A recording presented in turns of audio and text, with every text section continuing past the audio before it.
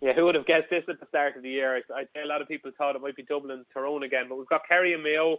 And you know, plenty of people will argue and they'll make valid arguments for saying that Kerry are far too short here, because obviously Mayo went to Kerry earlier on in the league. You know, it was round 6. They went to Tralee and they won by 2 points, 110 to 11 points. And, you know, they fully deserved that 2-point win.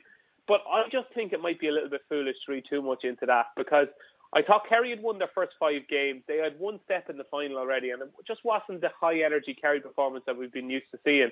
I think you'll see a completely different Kerry side this time. I think the key thing here could be to look at last week against Roscommon. David Clifford started his first game of the league. He came back. He was fresh. He was all action. He scored 5 points. He looked better than ever.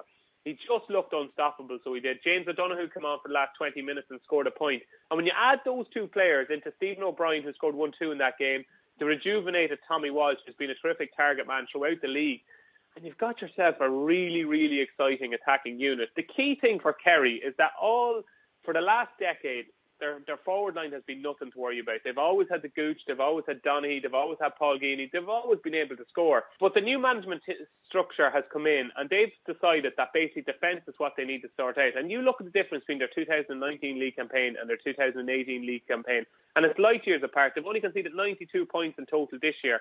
Last year they conceded 127 points in the same amount of games, so they've conceded 35 less points this time around. They conceded 10 goals last year. They've only conceded 10 or 4 goals this year. So it's a huge difference. And 2 of those 4 goals that they conceded this year were against Dublin.